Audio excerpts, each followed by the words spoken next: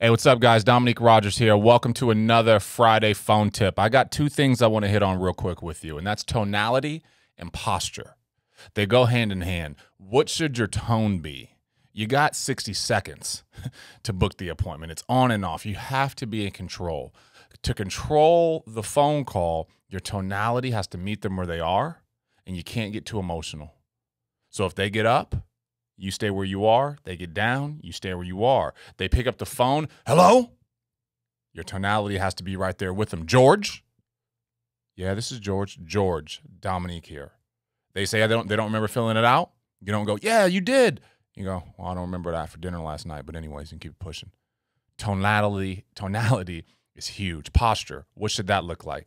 Your posture should be, you get paid $8 an hour. You work your butt off. You don't want to be messed with.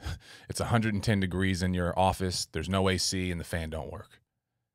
You want the person on the other end of the phone to think that, don't mess with this person. They're just trying to help. Why am I going to give them a hard time? So when my posture is that, and my tonality is that, and they line up, man, you'd be surprised at things that you overcome. You'd be like, well, how do I overcome objections? Well, a little bit to do with what you say, but a lot to do with how you say it. So tonality, posture, huge. Those are my two phone tip Fridays.